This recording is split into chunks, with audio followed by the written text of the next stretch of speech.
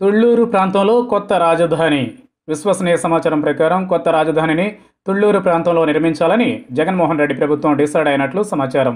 అంటే అమరావతి ప్రాంతంలో ఇప్పుడు నిర్మాణంలో ఉన్న వాటిని కొనసాగించి మిగిలిన వాటిని ఆపేస్తారు.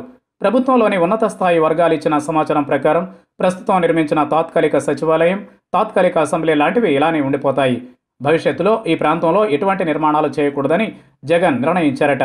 అదే సమయంలో తుళ్లూరు మండలంలోని శివారు ప్రాంతంలో శాశ్వత అసెంబ్లీ, శాశ్వత సచివాలయం, హైకోర్టు, రాజ్భవన్ లాంటి నిర్మాణాలను యుద్ధ ప్రాతిపదికన నిర్మించాలని జగన్ నిర్ణయించినట్లు సమాచారం. ప్రస్తుతం అమరావతి ప్రాంతంలో ఎటువంటి నిర్మాణాలు చేయకూడదని ప్రభుత్వం నిర్ణయించడం వెనుక కొన్ని కారణాలున్నాయి. ఎక్కడైనా అసెంబ్లీ, సచివాలయం, రాజ్భవన్, హైకోర్టు ఉన్న ప్రాంతాన్నే రాజధాని అంటారు. వాటిని తుళ్లూరు ప్రాంతంలో నిర్మించాలని జగన్ డిసైడ్ అయ్యారట. అందులో కీలకమైనవి ఇక్కడ భారీ నిర్మాణాలకు భూమి అనువైనది కాదు.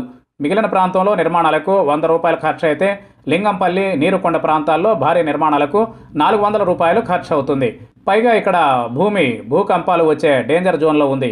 సమీపంలోనే ఉన్న కొండవీటి వాగు పొంగితే చుట్టుపక్కల గ్రామాలు మునిగిపోవడం ఖాయం. మొన్నటి వరదలకే చుట్టుపక్కల ప్రాంతాలు చాలా వరకు జలమయమయ్యాయి. అందుకనే అన్ని విషయాలను దృష్టిలో పెట్టుకునే తుళ్లూరు మండలంలోని శివారు ప్రాంతంలో శాశ్వత నిర్మాణాలు చేయాలని జగన్ డిసైడ్ అయినట్లు సమాచారం. ఇక్కడ ప్రభుత్వ భూమే సుమారు 3000 ఎకరాలుందట. పైగా ఇక్కడ భూమి మొత్తం పూర్తిగా రాకీ సాయిల్ కాబట్టి భారీ నిర్మాణాలకు ఎటువంటి సమస్యలు రావు. కొండవీటి వాగుతో కూడా సమస్య ఉండదు. ఇప్పుడు నిర్మాణంలో ఉన్న వాటిని మాత్రం పూర్తి చేస్తారంతే. ఇక ఎటువంటి నిర్మాణాలు చేయరు.